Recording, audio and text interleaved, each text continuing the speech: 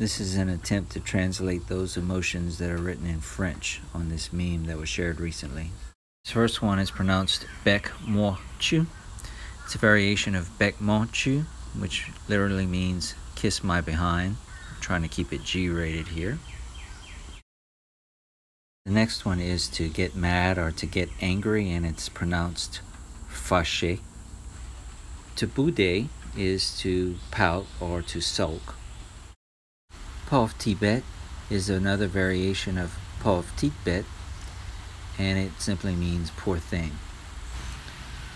Mon Dieu is my God. Mais là is literally but it's more translated to mean oh well.